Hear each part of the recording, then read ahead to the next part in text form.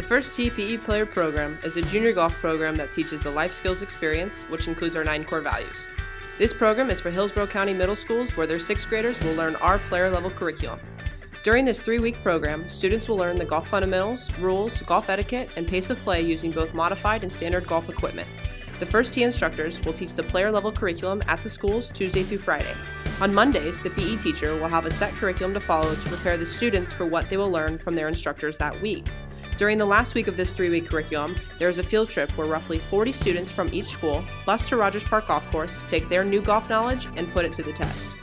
At the field trip, the schools compete for the PE Player Trophy that they get to take back to their school and add it to their trophy case. On the last day of the 3-week program, all students receive a PE Player Certificate with their name on it.